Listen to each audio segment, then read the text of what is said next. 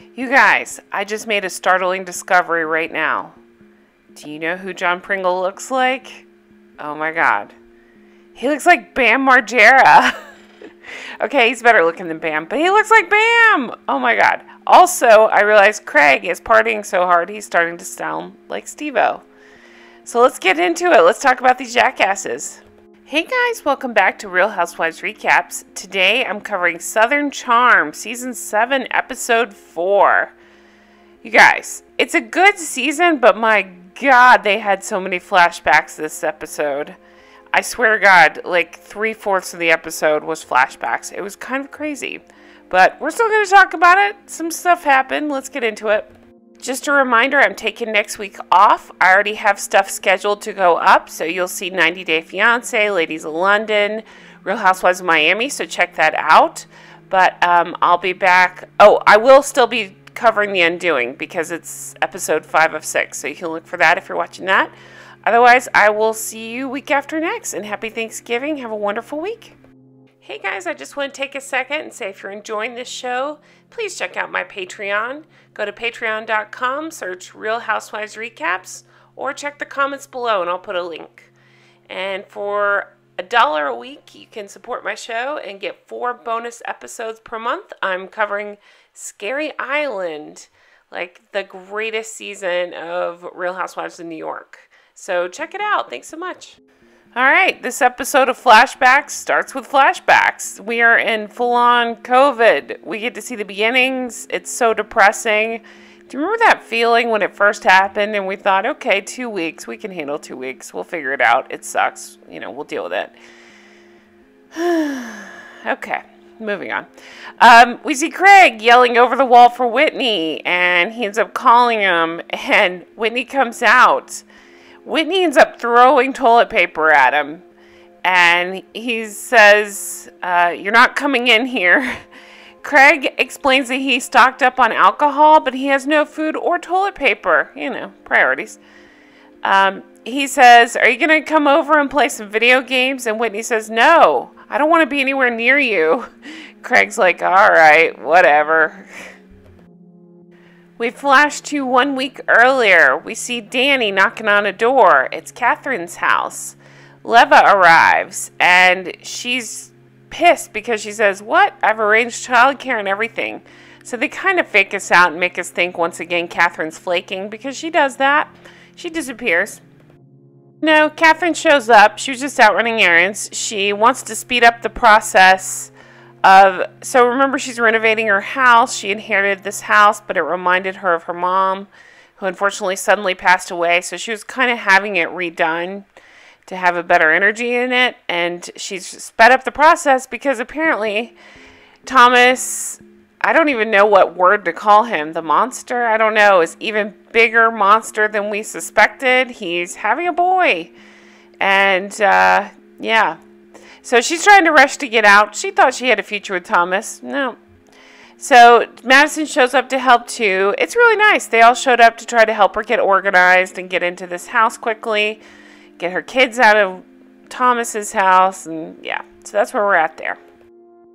The editors really like to go back and forth in these scenes. So then we go back. We're over to Austen's house. Now remember, Craig's shacking up with him because he had some asbestos problems, and yeah, so he's a roommate now. Austen says coronavirus is a thing. Craig is an idiot, and he's saying, no, it's not. Craig is... oh, yeah, I put a note. So, like I said at the top of the show, Craig's starting to sound like Steve-O from Jackass. Tell me you've heard Steve-O's voice. It's very distinct. Craig's starting to sound like that. Just that smokery, party too hard, that kind of voice. Austen tells Craig about what happened with John Pringle. So apparently, we knew that Pringle was into Madison, right? And apparently, he ended up telling Madison that she's beautiful. He's whispering to her that he's conflicted. And he likes Austen, but he really likes her. I'm going to get into all that when we get over to Pringle, because I really want to know you guys' thoughts on this. Then we go back to the girls' house over at Kathryn's, and Madison's telling the story, and she's basically saying the same thing. He had whispered to her that he likes her, and It's in front of Austen, and Austen apparently stood up and yelled, "You're in my house, and you're telling her how you feel about her?" And he said, "Get the F out of my house." So my question is, come on, producers/editors, where the heck are you? We need to see that video. There was a boys' night. What are we doing here? Why weren't the cameras on that? I don't understand. Not much going on in Southern Charm, so I really want to see that. Where were your cameras? Okay.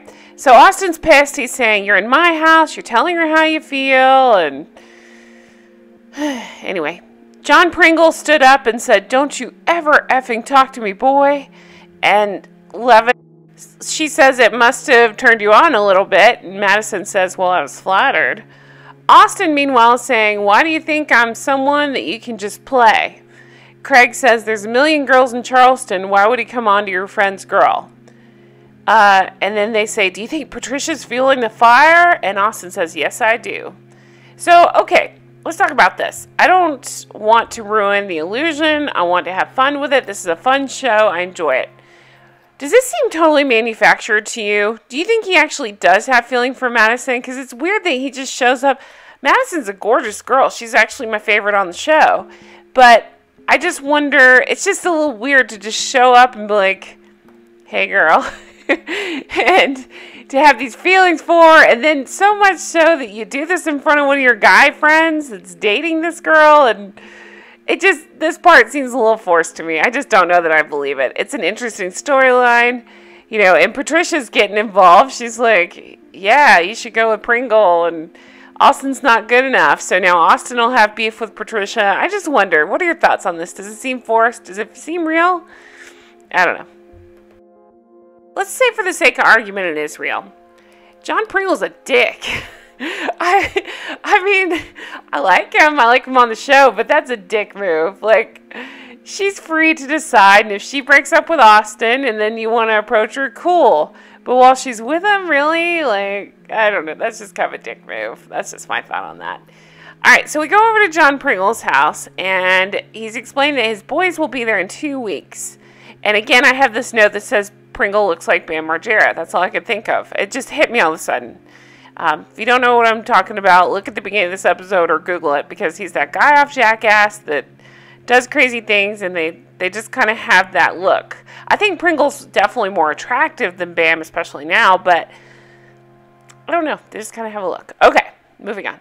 So Pringle's FaceTiming his sister, and he's telling her about it. And did you catch the line he said? It was very strange. He says, "I have a problem with telling guys I like their girlfriends." Well, if that's the case, then that's not manufactured for TV, and he is a dick. So I just didn't care for that at all. Also, did you catch this? Look at John Pringle's shirt here. Okay. So you see that? The very next scene, we see Shep, and check out Shep's shirt. What the hell is happening here? Why are they wearing the same clothes? That's super weird. Alright, so we see Shep and Taylor. They're playing tennis. And Shep is such an ass. I used to have such a crush on Shep, but now he's disgusting. He says things like this that just really make me dislike him. He says, "This is going to sound so snobby. I'm pretty proficient at country club sports." And again, all I could think there is Anchorman, Ron Burgundy. "I have many leather-bound books. My apartment smells of rich mahogany."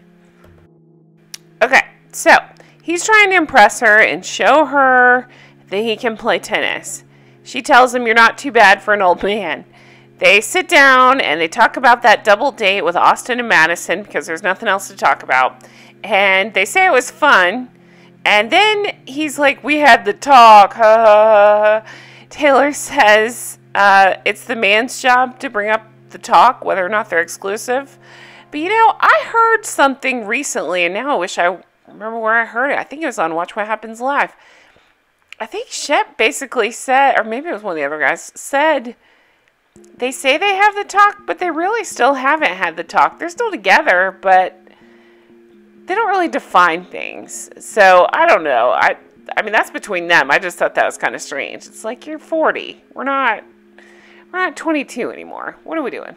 Then we go over to Craigie. Craigie FaceTimes his parents. And it's interesting to see his parents. They just, I don't know, they seem like normal people. It's cool. So, of course, he has asbestos in his heating and air system. That sucks. So he says he has to pay the abatement. It's $38,000.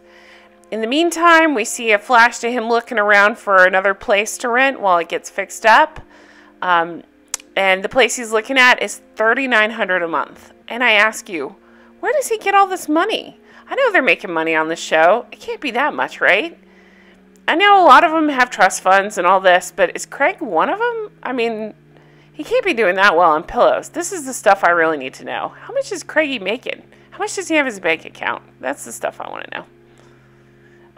Craig tells them, I love it at Austen's, but we're not the best influences for each other. No shit. Then we go back to John Pringle. He just seems to be driving around in his truck for something to do. I guess he just doesn't have a lot of friends there, so they film him driving around in his truck. He's calling Shep, and we see his caller ID calls him Shep Dog in the caller ID. And really, that just feels weird and dated and kind of gross. They're talking about Patricia's dinner, and he's trying to find a suit. So he can't get Shep on the phone, so he calls Craig, and Craig's like, it's cool, man. Let's go. We'll go together and look later. And Pringle's like, all right, thanks, man. So again, nothing for him to do except for drive around in a truck. Speaking of Anchorman, I say that because look at her outfit. We have Kathryn over at Gwen's. And I just don't know. I'm struggling with Kathryn. I used to like Kathryn. I thought she brought something to the show. But I don't know that she's bringing anything anymore. She's working on Gwen's and her on their public presence. And I'm thinking, after all this scandal, probably not so much anymore. They're talking about a buying trip in New York. And the lady there is like, hello, everything's shutting down because of Corona. I think she literally says, like, you might want to look that up. So Craig's at this shop, and he's explained that Patricia has these very eloquent parties, and that he should be dressed nice. He also explains that his style fluctuates. When he moved to Charleston, he became really preppy. And I'm getting scared, because I'm thinking, this is what we're spending our time on? What's happening in Southern Charm? Pringle tries on a coat, and it looks nice on him, but he finds out the coat is $1,400. He literally says, I can't afford this, I gotta put this on layaway. $1,400 for a coat. Is that a thing? I don't buy men's clothes. That's a little much. That seems a little excessive. Okay, so this is where we do this thing where we go back and forth again. We go to Madison. She's FaceTiming Patricia. P.S. Patricia had to hang up on Madison because she's working on bidding on an auction. Madison thanks Patricia for loaning her the necklace that she ended up wearing to that Persian night over at Leva's house. She tells her she thinks about the Pringle... Oh, she tells her about the John Pringle, Austen, and the talk that they had. At the same time, we go back over to Craig and Pringle. Again, I don't think they have much going on this season, so they're kind of flashing back and forth to make it feel more interesting and dramatic. It kept my attention, it's just... If it were a housewife show, I'd be bored. For this show, I'm okay with it. Craig's asking Pringle if he has a thing for Madison, and he basically says, yeah, I do. Madison says, Pringle thought he had a chance. He's conflicted about his feelings for me and his friendship with Austen. So she's telling Patricia this. Meanwhile, supposedly, Patricia's feeding, the whole, hey, Madison, you should date Pringle. And telling Pringle, hey, Pringle, you should date Madison. So, we get a flash to Patricia pushing Pringle to like Madison. Says she takes, Patricia says she takes a little responsibility, but no guilt. There's nothing wrong with trading up. Talking about getting Madison to try to dump Austen to go out with Pringle. Okay, so back to Pringle and Craig. They talk about Patricia leading Pringle down the path. Now, all the guys are meeting up for dinner at Patricia's. So it sets the stage to be something interesting. But, of course, as we know, the dinner gets postponed. So, I don't know. It just feels manufactured. So here's the other weird thing going on. We go over to Leva's house. And I say weird because I think they just filmed like 3 scenes with Leva. And they just keep using the same stuff over and over. Because she's still... I mean, it's clearly the scene from the first episode, right? Where she's cooking dinner. She's wearing the same outfit. Her son's wearing the same outfit. Her husband's wearing the same outfit. It's just like, hey, let's just use this again. So I'm like, did you guys not film much with Leva? What's going on here? It's weird. She's talking to her husband, Lamar, and they're worried because, of course, they own all these restaurants. They're really worried because Corona's rolling in. They're worried about tourism stopping. She ends up having a meeting with her people. They're informing her about, they're starting to get cancellations because of Corona. They have these events scheduled that they don't think they'll be able to host because of Corona. She explains 7 years of everything they've built in these restaurants, and they would probably never recover from it if they went down. So that's interesting to see, and it's hard to watch. So many people are in this position, so I understand why they're showing this, but damn, that sucks. That's depressing. So then we have Craig moving into his rental property. Shep shows up, and what does he bring? Corona beer. That sounds about right. He's a walking coronavirus. Shep says, Craig is a conspiracy nut. He thinks 5G is responsible for Corona. Oh my gosh. I totally forgot until they flashed back. Do you remember that Craig thought if you get a flu shot, it could make you walk backwards? Okay. Craig thinks his house is more of a mature bachelor pad. Okay, Craig. Oh my God. Whitney is FaceTiming. They're going to postpone that dinner, that guy's dinner they were going to have. I bet Pringle's pissed if he spent all that money on that jacket. Whitney calls them. Oh, that was funny. So when Whitney's talking to them, he calls them a walking petri dish. And I remind you, Whitney, that your early season, we were introduced to Kathryn because she slept over at your house. So aren't you a walking petri dish too? Craig is still going to have a housewarming, even though Corona's going on. They're talking about, so Craig has an important meeting in New York a couple weeks, so he's worried about that. So we go over to Madison and her very cute little boy Hudson. She brings him out to meet Austen for ice cream. And it's cool to see. I mean, I don't know. Austen seems sweet with the little boy, but Austen is just a big dum-dum. So it's hard for me to watch him because I think this poor kid is probably already smarter than Austen. What are we doing here? Austen says things like, you have good genes, and you have good genes to Madison. And I just want to bang my head against the window. I just wouldn't be able to handle Austen. I wouldn't. I think I'd rather go out with Shep than Austen. I don't know. I think they're equally as dumb as each other. Austen orders something called a gold digger sundae. Madison says to Camera that she knows it hurts Austen feelings that Patricia thinks he's not good enough for me.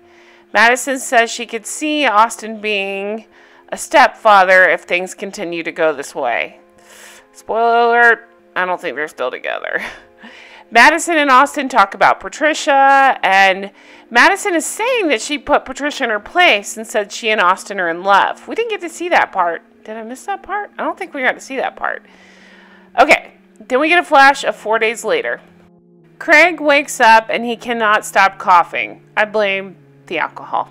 Everything is completely closed up, and Pringle FaceTimes them, and I felt bad for Pringle here. I've been talking a lot of crap about him this episode, but I felt bad for him because his sons are supposed to be coming for the summer for a visit, and he doesn't know what to do. He doesn't know if he should just pack up and go quarantine in California with them. He doesn't know what to do.